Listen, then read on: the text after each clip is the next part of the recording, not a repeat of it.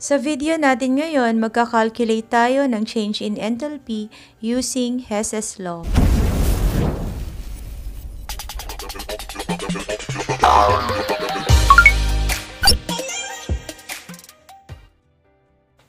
Hess's law, if a chemical equation can be written as the sum of several other chemical equations, the enthalpy change of the first chemical equation equals the sum of the enthalpy changes of the other chemical equations.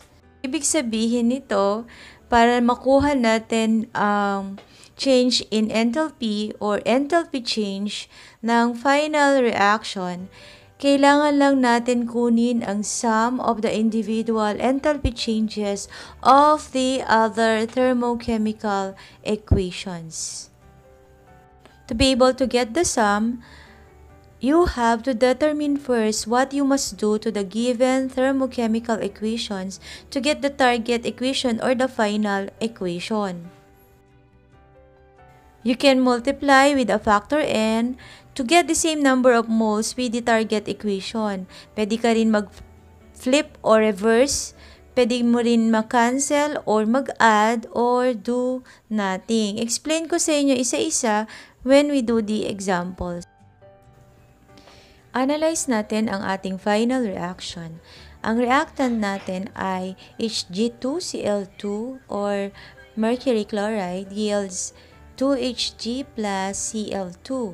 Now, sa ating thermochemical equation number 1, ang Hg at ang Cl2 ay makikita natin sa reactant side, which is, sa ating final reaction, ito ay nasa product side. So, ano ang kailangan natin gawin? Kailangan natin i-flip o i-reverse ang ating thermochemical equation number 1.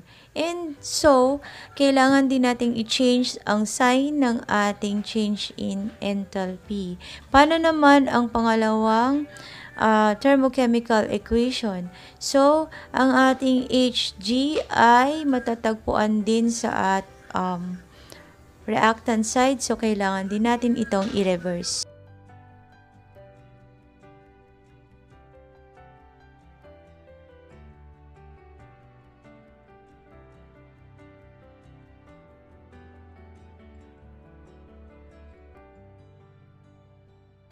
Pagkatapos nating mag-reverse or mag-flip ng ating thermochemical equations, pwede na tayong mag-cancel ng mga unwanted reactants or products. As long as matatagpuan natin ang mga ito on the different sides of the equation. One reactant and the other one in the product side.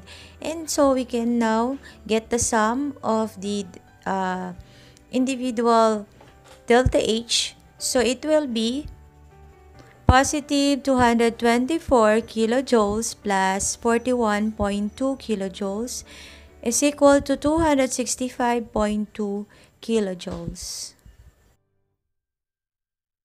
Here is our example number 2. Let us determine what we should do with the thermochemical equations. So we have in the final reaction, we have CS2 plus CO2 yields CO2 plus 2SO2.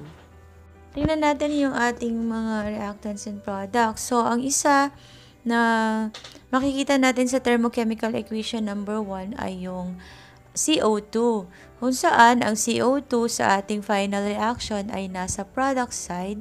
At sa ating thermochemical equation, ito rin ay nasa product side. So, let us do nothing with thermochemical equation number 1.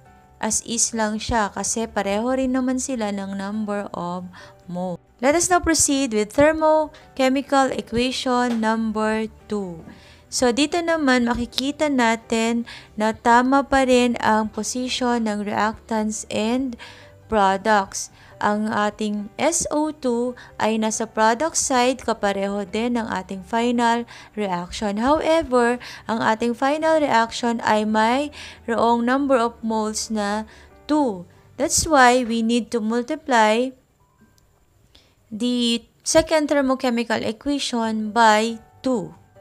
Sa ating third thermochemical equation, makikita naman natin ang CS2 na nasa product side, samantalang sa ating final reaction, ito ay matatagpuan sa reactant side. That's why we need to flip or reverse our third thermochemical equation and also change the sign of the delta H. Now, pwede na natin i-cancel ang mga unwanted na mga reactants and products. Check kung tama yung mga naiwan natin ng mga reactants and products. Compare natin sa final reaction. By the way, pwede nating i-add ang O2 dahil pareho sila na nasa reactant side. So, magkakaroon tayo ng 3O2 on the reactant side. Or 3 moles of O2 and it will yield CO2 plus 2SO2. Then get the sum and you will get the change in enthalpy.